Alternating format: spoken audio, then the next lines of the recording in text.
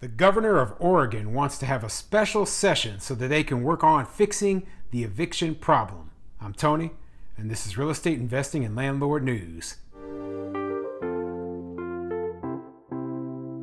Alright, so I have an interesting article for you today, and it's coming out of the state of Oregon. Now, as I told you before in a video that I just did last week, the state of Oregon is looking at extending the state eviction moratorium. So the governor of Oregon, I believe her name is Governor Brown, Kate Brown, is looking at calling a special session just so that they can discuss the eviction moratorium. So it looks like it could be extended.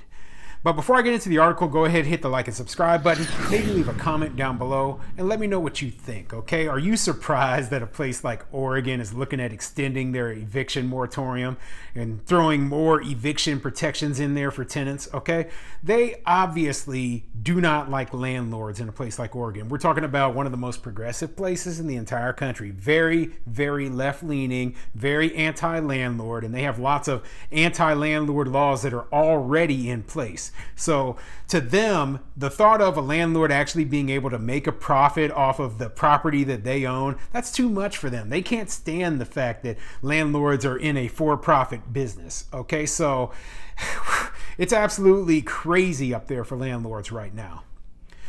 All right, so this article, it comes from KXL.com, and it says, Governor Brown favors special session to prevent evictions.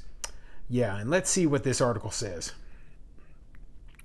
After hearing that thousands of Oregonians could lose their homes over the holidays, Governor Kate Brown said she'd be in favor of a special session to prevent evictions.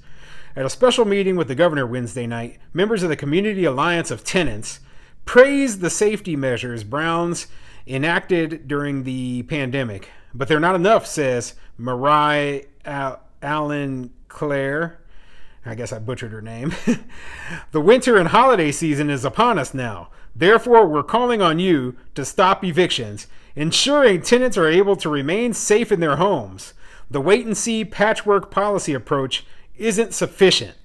Yeah, what did I say before when I was talking about all of these eviction moratoriums, etc., that were extended all the way up until the holiday season or extended until the winter? Okay, immediately, as soon as the moratorium is about to expire, what happens? Oh, well, we can't evict people now. It's cold outside. We can't kick people out during the holiday season. I told you this was going to happen, okay? And this shouldn't be surprising. This is exactly what this tenant right group is doing to the governor. And when the governor, sees these tenant right groups, I bet you money that she is not going and talking to landlord groups and talking about the issues that we're going through, okay? Instead, the only thing she's doing is listening to these tenant groups and trying to look good so that she can get reelected.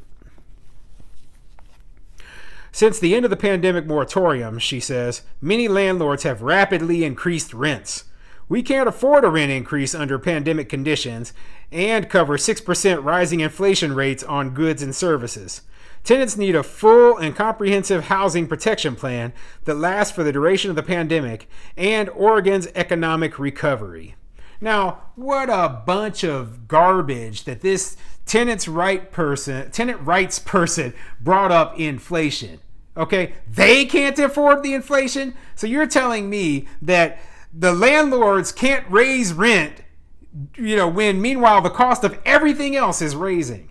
Okay, the landlords can't pay their bills unless they raise the rents. But then you're saying that the tenants can't pay the rent because of the inflation costs. Well, the landlords have to deal with inflation too. Do you think that you're the only ones who have to deal with inflation? The only reason we're raising the cost of these rents is to cover increasing property taxes, increasing labor costs, increasing costs of goods and services that we use to provide you with housing. But you're not able to see that. You're not able to see that, okay? There's increased utility costs. I mean, there's so many increased costs, and with inflation going up the way it is, landlords are being forced to raise rent just to break even, okay? And, it blows my mind that you would even sit there and then think that it was wrong, but at the same time say that you're suffering from inflation. Hey, you're not the only one, okay? The governor thanked the speakers for their feedback. She promised her staff would work with them and called for action from state lawmakers. Let's figure out a way to get the legislature into special session quickly and pass an extension of the safe harbor. If we can get the votes to extend the rental eviction moratorium, that would be fabulous, said Brown.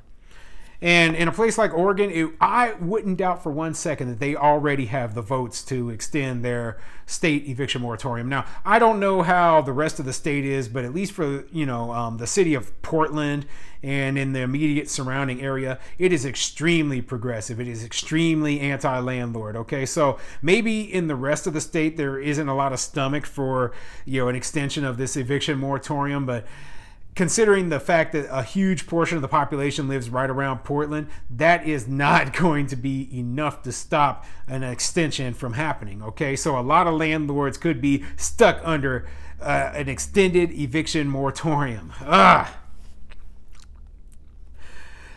She said she's working on long-term solutions. We are fighting with every single tool that we have to keep our renters in your homes. And we will continue to fight with every single resource that we have to build more affordable units across the state.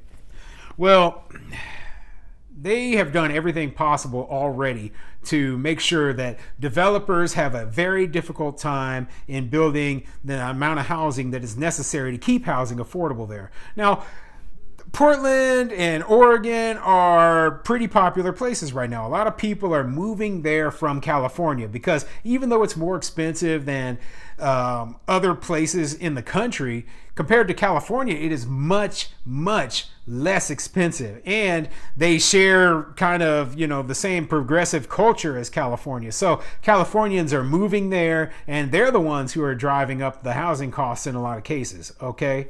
So, yeah, it surprises me that, the governor is so much on board and hasn't even discussed the issue with any landlords. Okay, that is one of my biggest gripes of all of these eviction moratoriums is, hey, who is the biggest stakeholder in not getting paid rent?